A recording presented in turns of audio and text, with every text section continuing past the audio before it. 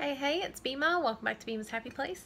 On today's episode, we are going to take a look at a couple of science fiction and horror related things. So this is the warning. If that's not your bag, then you can skip this video.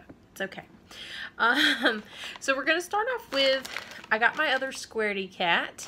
I told you I had ordered one additional Squaredy cat that was a smaller version. And it finally arrived.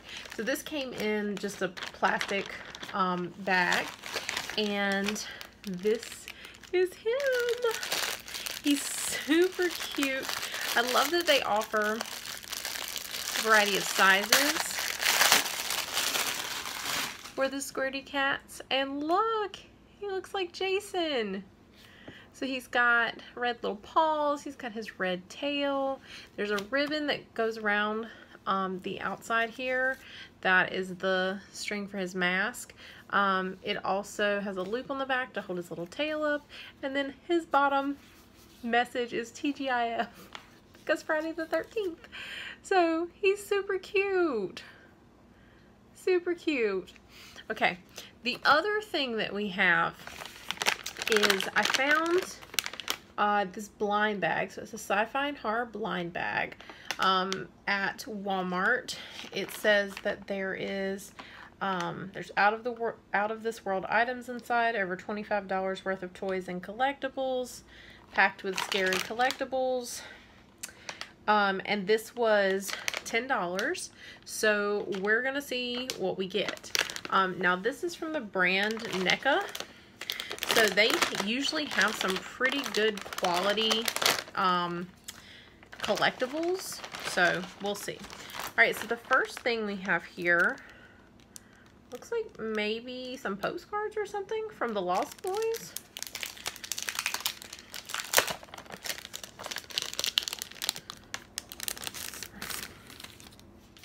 So these are like a nice card stock. So this is like the movie poster. This looks like a scene from it. It says, "Sorry to brother you." And then we have a fun fact. It says, the pivotal bridge scene was filmed at the historic Iron Horse Trailhead Trestle Bridge in Santa Clarita, California. And then it tells you some more about the bridge. And then it has a picture on the back that says, "A serious case of garlic breath." And these are numbered, so it looks like there are several to collect. On the back of this last one, we also have another fun fact. It says the town of Santa Carla isn't real. The movie was actually filmed in and around Santa Cruz, California. So there's another fun fact. And then this one says blood. It's what's for dinner. We've got Kiefer in full vampire mode. So those are pretty cool. Definitely like this one. Alright, what else do we have in here? We have a Harry Potter item. That's interesting, but I'm not mad at it, but I wouldn't expect to find it. Okay, so it's a golden snitch. The wings I don't believe are meant to be adjustable because I think this one is broken. It says I open at the close. And there is like a false bottom here. And then in this part, and I don't think you're going to be able to see it, there's like a replica of the Resurrection Stone that's like attached to the lid. So you can kind of see the reflection off of it. So that's pretty cool. That's pretty cool. I did not expect that, but I like it. All right. We also have, this looks like a pennant.